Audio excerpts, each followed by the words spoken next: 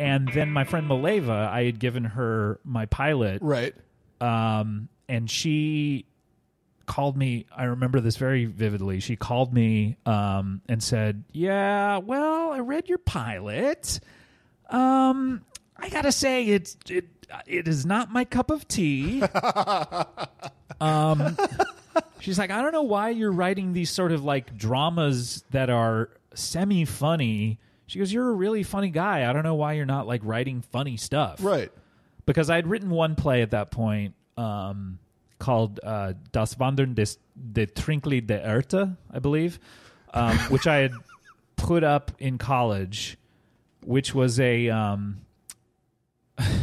was a really weird idea, but it was basically what it was I would come out before the show and talk about my beloved German grandmother. Of this course. is all fake. Yeah. Who would read stories to me when I was young from these storybooks, and she had left them to me when she recently passed away. Okay. And I don't speak German, but I remember her sort of like, I kind of remember how they went. And so these are my translation of this German author's plays. And then they were like, it was like a half an hour show that was sort of a weird, clunkily written English translation of a very strange German musical. And it was just you. And it wasn't me doing it. It was like I directed it, but I came out and introduced it, and it was just like you need to remount this right now at UCB. If I could find have Middleditch do it. He would be perfect for it. So I remember that's so funny. I remember when I did that, and I'd written a lot of plays at this point. My friend said, "Oh, this is the most you thing that you've done." Right. And so that combined with Mileva saying, "I don't know why you're writing these weird dramas. Write comedy." And she goes, my friends have this night of comedy at the Comedy Store." Right. And I think I could get them to agree to let you do something on it if you wanted to do something. And great. She's like, "I really think that you should just do comedy." And so I said, "Okay, well, I think I could do something in that, like, sort of." I was very inspired by the Andy Kaufman, Bob and David thing. I was like, I think I could do something sort of in that vein. Right. She's like, "Great, go do it. I'll set it up." So she set it up with her friends who were Mary Lynn Rice Cub and CJ Arabia, who did a show called Windows 95 at the Comedy Store together. Okay. And so it was coming, and BJ and I were sort of working out what we were trying to do, and we worked out this act called The Fun Bunch, which was he and I were going to be this in this Valley improv group called The Fun Bunch, which was sort of an ironic title because there were only two of us, which we thought was really funny.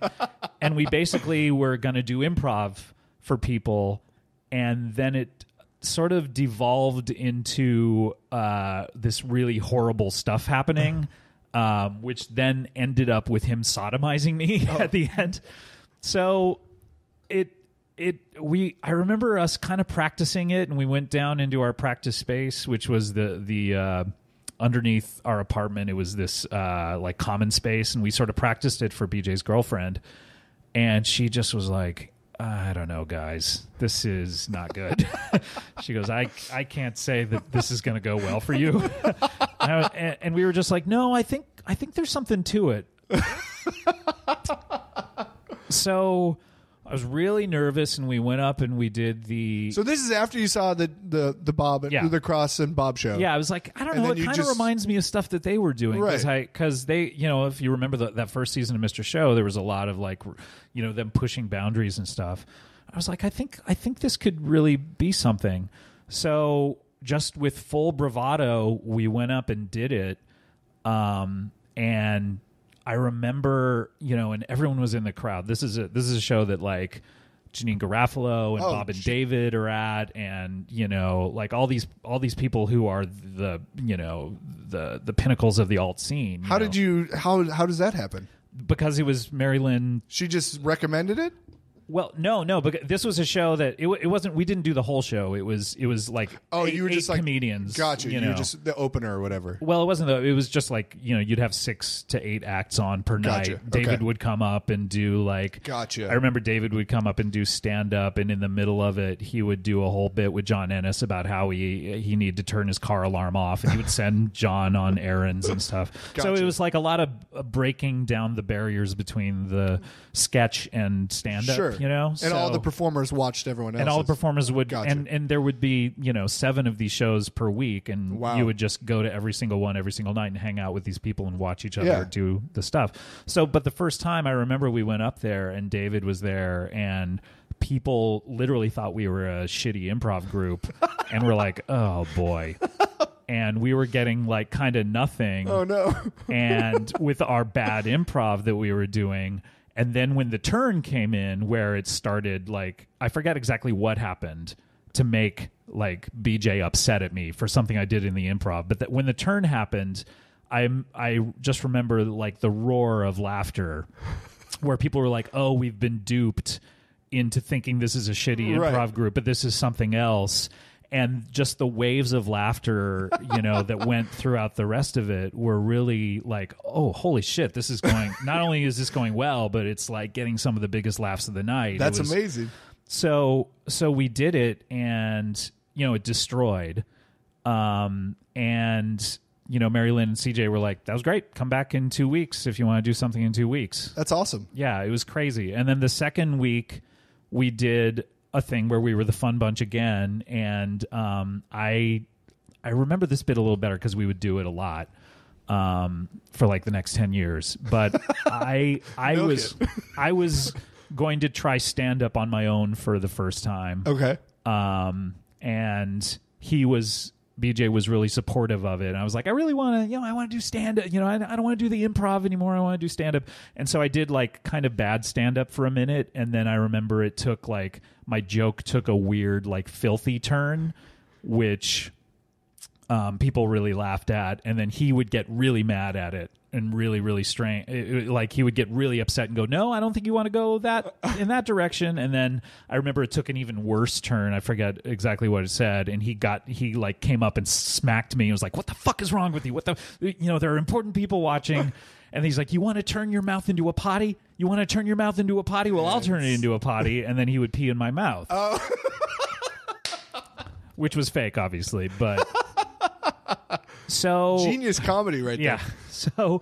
So and again, just like our bits when we were the Fun Bunch, which was the ironic title because horrifying things would happen. Exactly. I remember I would always like run off crying like, fuck you, I hate you, I don't like you anymore. And I would run out the back of the Comedy Store. So this is the second time, and BJ like would wrap it up. So I had to run out the back of the Comedy Store and then like kind of run all the way around and like up the stairs and all that. And meanwhile, this is the second time we did it. BJ goes off stage and he goes to the back of the room, and there's Bob Odenkirk, and this is the first time he's seeing us. And bear in mind, this is like, one of the reasons we started doing comedy. Of course, because we saw this and we're really inspired by it. So Bob is like, hey man, it's nice to meet you. And I miss all this, right? He's like, yeah, that was really funny. I was thinking, I got this HBO show, and I was thinking maybe that you guys could write stuff for it. That's amazing. And be some of the writers on it or something. And so BJ told me about all this and was like, holy fuck, like our second time, and yeah. Bob is seeing something like sort of simpatico in this. It was crazy. It That's was really insane. But it just opened up the entire world because, 2 really funny bits in a row. And I think we did like 10 before we ever did one that wasn't all that good or wasn't received all that well. We just became comedians, like I said earlier on, once we did comedy a couple of times, now we're comedians. Right.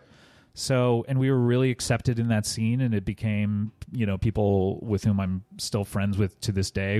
Paul F. Tompkins was there. Sure. I think he had moved to LA like 3 months before we started doing comedy, and it just was like, suddenly I had a home. That's amazing. And then was working on Mr. Show